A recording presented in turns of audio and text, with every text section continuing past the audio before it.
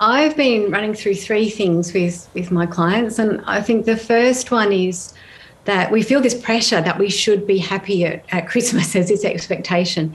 But most of us are actually feeling exhausted and disappointed. So many gatherings have been cancelled and, so many people in isolation. So I think that there's three things I want to say. The first thing is acknowledge that it's okay to be feeling sad and disappointed. And putting that into words, telling people, writing it down, making room for those negative feelings, even though it's Christmas, is actually really important because it will help you tomorrow. Like so many people that we're seeing extended family over Christmas, even with lockdowns, and often that can be triggers for us to get even more anxious in a normal Christmas. So the more that we're observing what's going on for me, am I really disappointed? Am I exhausted? Am I sad? Put it into words, talk about it. If you have young people at home, ask them how they're feeling about, grandma hasn't come from Queensland or whatever's gone on. Putting it into words means it goes to a different part of the brain and we process the emotions. The second thing, though, is gratitude, because we don't want to wallow just in the negative emotions. We also, alongside them, it's a good thing to think about what can we be grateful for? Do we have a roof over our head, food, people? That helps us think big picture. And we have to work at that because when we're anxious, and the last week especially, I think our anxiety levels as a country have really gone up. When we're anxious, our thinking goes to worst case scenarios, not to the positive and what to be grateful for. So we have to be really intentional. And being grateful doesn't cancel out the sadness and the disappointment. They sit side by side. And the third thing I'd say is one day at a time. We're not sure what's going to happen next week, next month.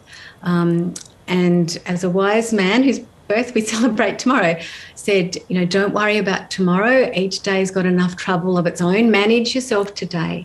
What self-care do you need to do today? So those three, acknowledging difficult emotions, putting it into words, gratitude, and one day at a time.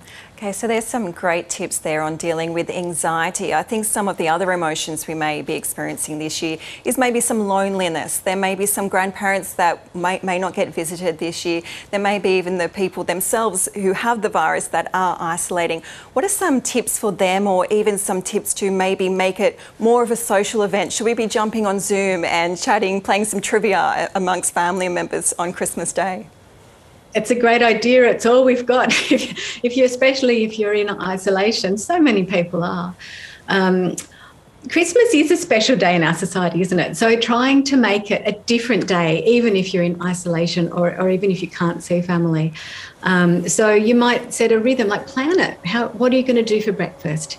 In the morning, you might want to do a Christmas movie or an uplifting podcast, and absolutely join the family on Zoom for lunch. Or you might do that at several times during the day to feel part of it.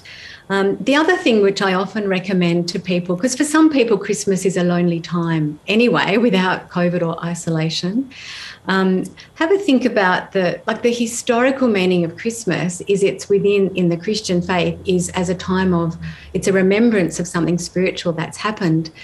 And even if you're not religious or have a different religion, it's still an historically authentic Christmassy thing to do on Christmas Day, if you're by yourself, to reflect on meaningful things, to have a time of spiritual reflection or that time of gratitude, which is also really relevant. It doesn't have to just be about family and food and presents.